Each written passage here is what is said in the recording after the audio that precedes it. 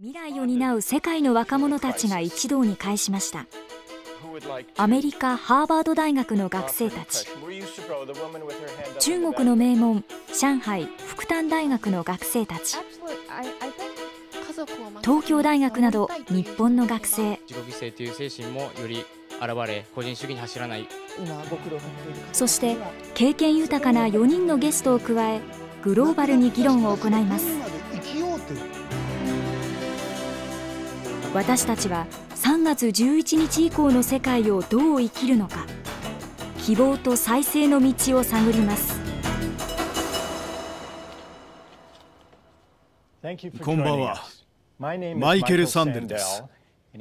これは日本で起きた大震災と世界の反応をテーマにした特別講義です。この災害は人々にとって、世界にとってどんな問題を投げかけているのか、人間の倫理や価値観について。In Japan, I think there was much more of a sense that the people could rely on each other, and everyone was willing to make a sacrifice and to help. And you're still seeing it at the nuclear power plants that people are willing to go out there and to help their fellow, citizens and do what they need to do.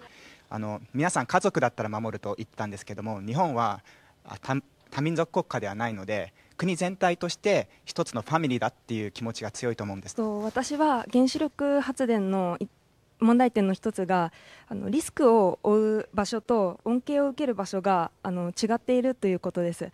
It's similar to flying an airplane. Airplanes are dangerous. There are inherent risks in flying. But just because certain times airplanes break down and there are terrible disasters as a result, that doesn't mean we stop using them. Sometimes they're the only means to the end, and nuclear energy is the same. I think what distinguishes the problem of nuclear power is that the scope and the scale of the crisis is different from like airplane or other technologies. From this crisis, we know these nuclear leaks actually affect China and also America. So I think it needs world's attention and world's effort. The philosopher Rousseau, Jean-Jacques Rousseau, wrote, "It seems that the sentiment of humanity evaporates and weakens in being extended over the entire world." He was suggesting that human sympathy and concern can't be global, can't be universal.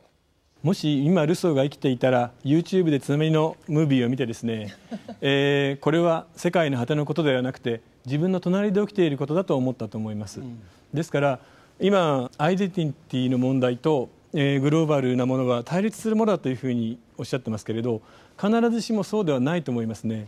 In this age where communication is at the heart of the matter, I think that it is possible to sympathize with countries a world away.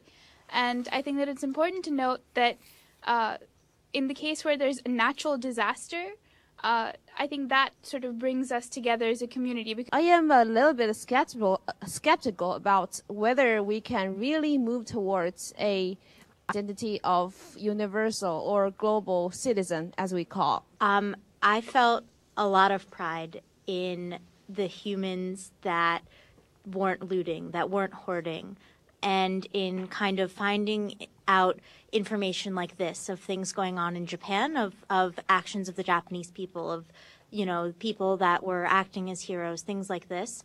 I felt a human pride. 今後日本の皆さん、そして善意を持って支援をしようという世界中の人々がこの議論の中に何かを見出してくれればと願います。参加してくれたみんな、どうもありがとう。